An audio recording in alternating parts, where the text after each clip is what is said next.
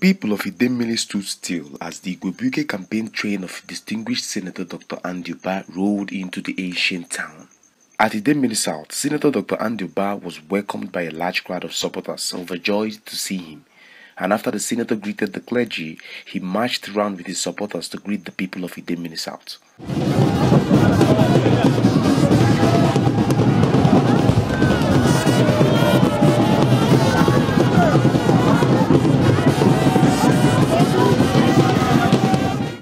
Afterwards, the clergy said a prayer of faith in God's ability to actualize the Igwebuike mandate.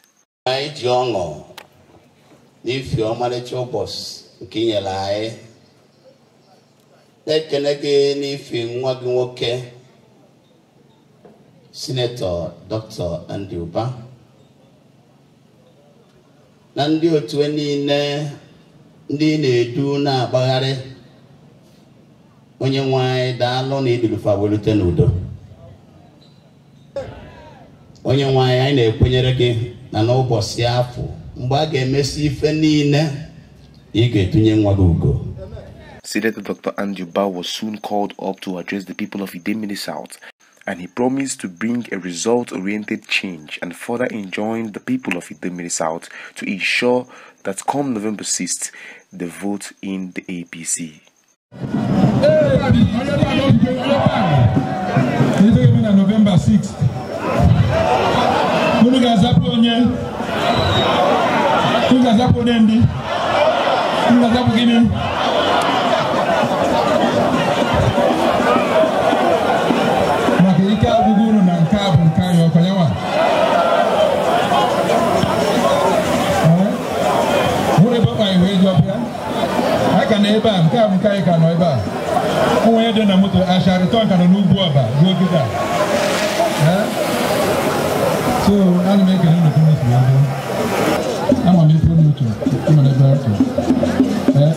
Erosion everywhere.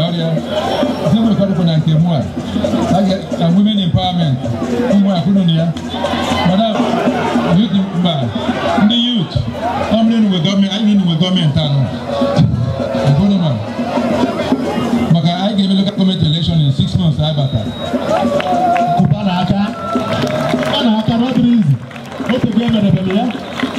Who's out there everywhere? Whatever was on it. The Messiah and the police walking. People are losing.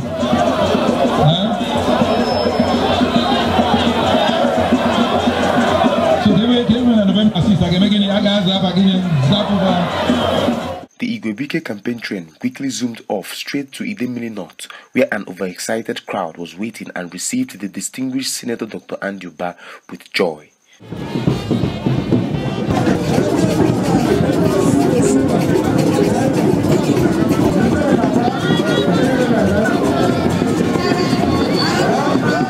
As usual, Senator Dr. Anambra marched around to greet the people of Idemili North before taking his seat as defectors from other political parties were welcomed.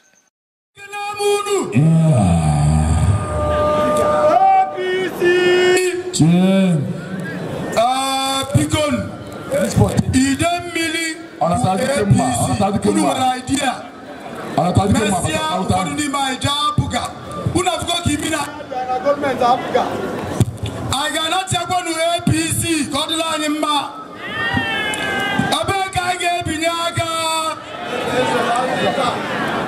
Senator Dr. Anambra, while addressing the people of Idemili North, urged them to vote in the APC come November 6th and usher in a new era in Anambra State.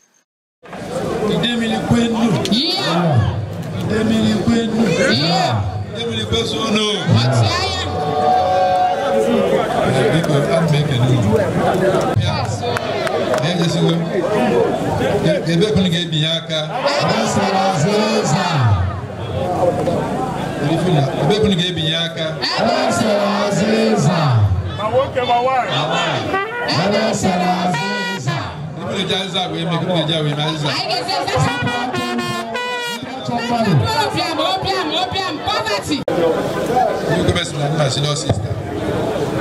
So about my part of history to me, I never attend or come No. You can vote. vote? Yes.